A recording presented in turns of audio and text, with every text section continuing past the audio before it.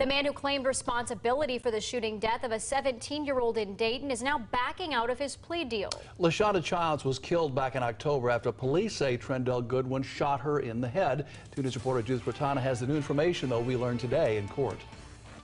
Trendell Goodwin took back his plea of guilty this morning, just moments before he was set to be sentenced, elongating the process for both families involved.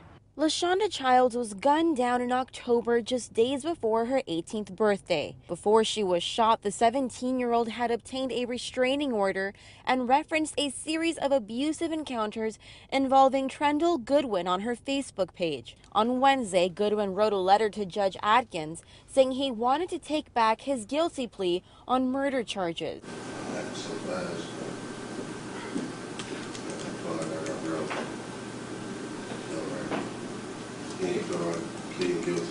Goodwin's deal for a shorter sentence could be off the table if he makes an official motion to plead not guilty and go to trial. And the court's commitment to you that it would be 18 to life is gone at that point in time. I just want you to be aware of that. Goodwin telling Judge Atkins he didn't understand what he was agreeing to when he pled guilty on Monday. This guy told me if I understand something, look at him.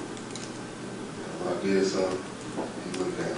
Okay. He told me to answer the question for me. Judge Atkins agreed to allow Goodwin to fire his attorney and bring on a new one to look into the matter. Some of the rules about attorney-client privilege are gone at that point in time. Not all of them, but some of them. That lawyer will have to file an official motion with the court to plead not guilty. A hearing would then follow. Goodwin is scheduled to be back in Judge Atkins' courtroom a week from today. We'll keep you updated with any court proceedings. In Dayton, Judith Bratana, 2 News, working for you.